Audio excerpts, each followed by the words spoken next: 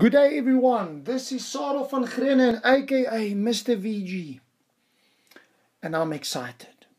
Yes, you hear that correct. I'm excited for today's lesson and you will hear me saying that repeatedly because I want to infuse you with my enthusiasm about mathematics. I want my passion to spill over into your life and to get you excited about mathematics. For today's lesson, we are going to look at unique objects that are rearranged. So in other words, I'm going to look at an example where we've got cards, and because the cards are different, they are unique. We're going to look at people. They might ask you about cities. They might ask you about different textbooks, different books that need to be arranged in a library. Ladies and gents, whenever you see an example where they ask you about unique objects, I encourage you to do it the same way I do it. In this specific example that we are going to have a look at, they tell me that the cards below are placed from left to right in a row. They are giving me 3 cards that are diamonds, a 2, a 9 and an 8 of diamonds, and they give us 3 hearts. So 10, a 4 and a 7 of hearts. In how many different ways can these 6 cards be randomly arranged? If I look at the first spot on the left, if I place the first card down, there are 6 options. Then I move over to the next one. There are 5 options. So in other words, it's actually a very simple sum that it's simply going to be 6 factorial, because in the first spot there are 6 possible cards, for the second spot there are 5, for the third spot there are 4, 3, 2, 1, which means there's a total of 720 possible answers or possibilities that could exist. If I look at the second one, is where life starts to become a little bit more interesting.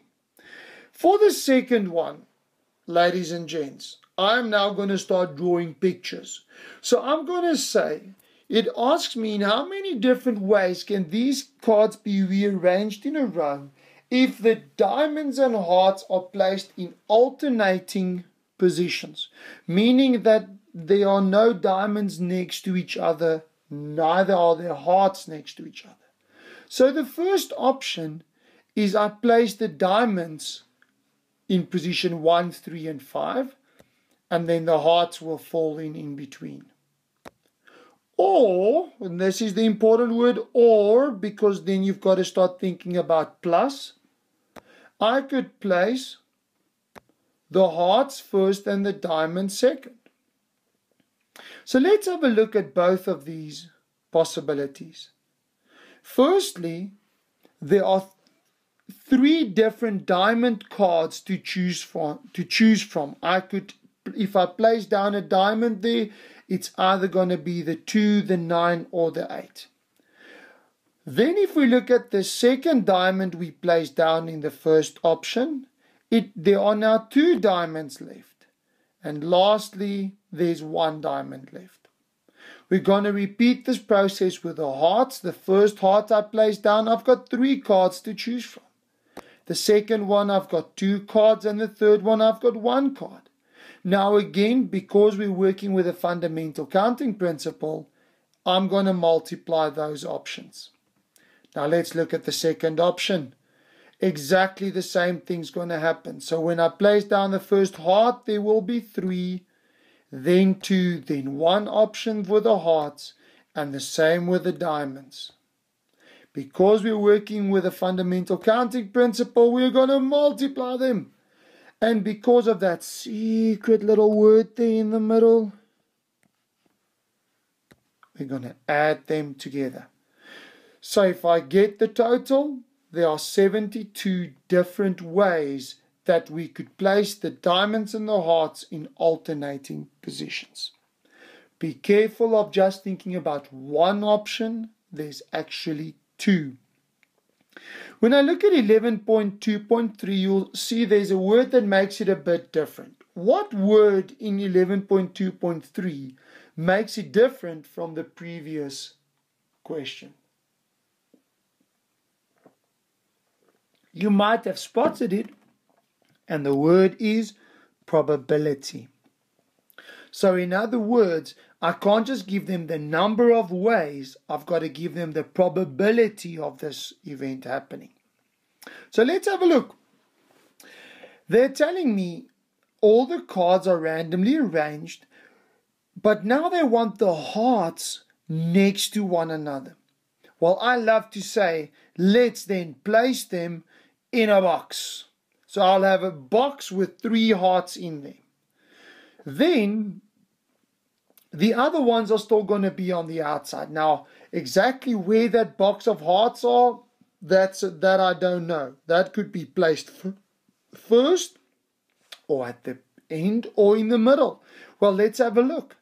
If I now look at the 4 objects, meaning the box and the 3 diamonds, there's going to be 4 possible answers. But I must never forget that inside the hearts there's 3 factorial different ways. So my total number of ways are 4 factorial times by 3 factorial, which is 144. Now do not go and celebrate yet, young Padawan. Do not celebrate yet, because the question was probability. So what are the probability? What is the probability that the hearts are placed together? Well, that's 144 over 720, because remember, there are 720 different possibilities if there was no restriction. So, the final answer, ladies and gents, sorry, let me just stop this thing quickly. The final answer is 144 over 720.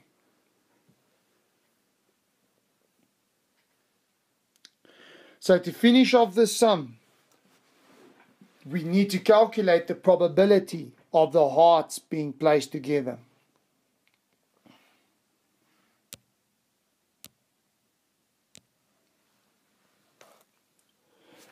To finish off the sum, we need to calculate the probability of the hearts being placed together. Now the probability of the hearts being placed together, yes, is the 144. But how many possibilities are there? Well, 720. And there you've got your probability. 144 over 720. Simple and easy as that. There you've got your 8 marks. Fantastic.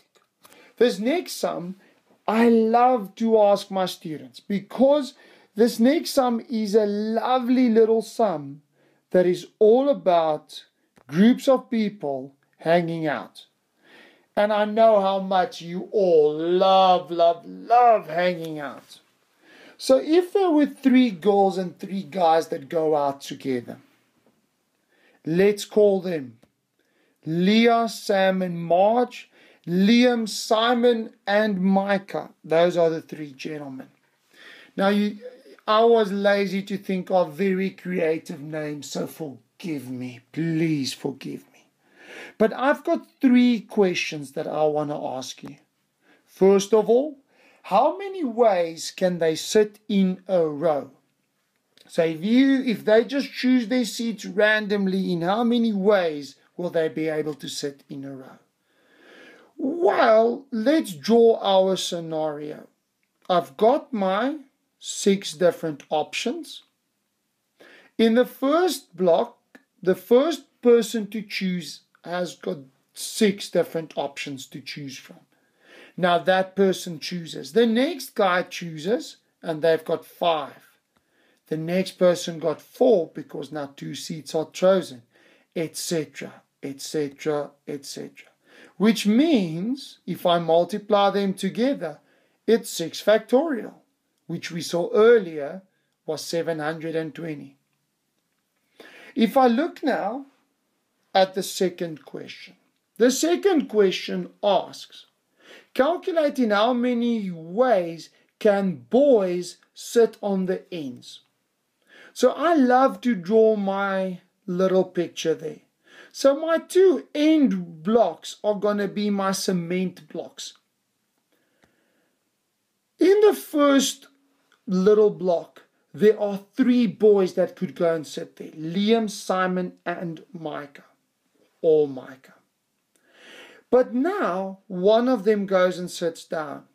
So how many boys are there left to sit there at the back end of the row? Well, there are two of them to choose from. So, what about the rest in the middle? Well, there's no restrictions on how. So the first person will have 4 seats to choose from, then 3, 2, and 1. And because we're working with a fundamental counting principle, we are going to multiply them. And my answer is again 144.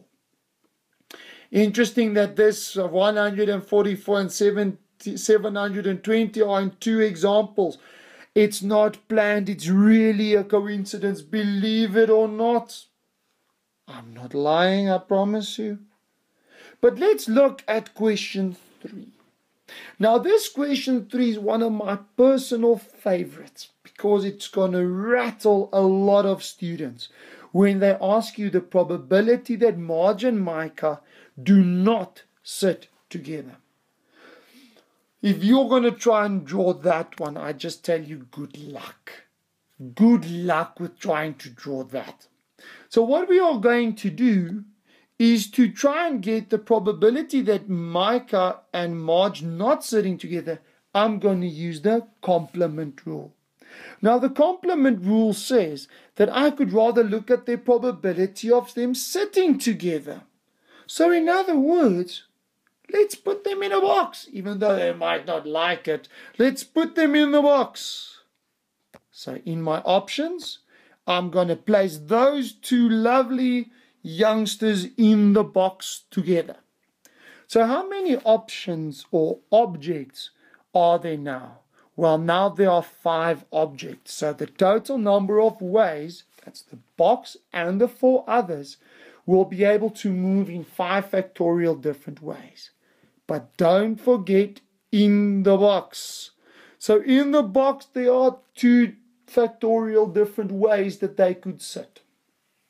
So in other words, the number of ways that Marge and Micah can sit together is 5 factorial times by 2 factorial. But that's still not the question. The question was probability. So to get probability, I divide it by how many possibilities there are if there were no restrictions. And there are 720 different ones, which leads me towards 0.3 recurring. So if I want to go the probability of them not sitting together, it's going to be 1 minus that 0.3 recurring, which is 0.67. So about 66.6 recurring percentage. That is the percentage of the probability of them not sitting together. Ladies and gents, I encourage you, when 2 things or 3 things are placed together, put them in a box and don't forget to multiply by the possibilities of the movement in the box. If things have to be on set positions, place them in cement. But don't forget about how many different options there are inside the cement as well, like we looked at with number 2. Ladies and gents, there are so many different possibilities that they could ask you when it comes to probability, the fundamental counting principle. But it will either be identical or unique objects. Draw those pictures and calculate them. Now you go and be awesome and have a wonderful day. Remember to subscribe because this is Mr. VG signing out. Have a wonderful rest of your day. Cheers.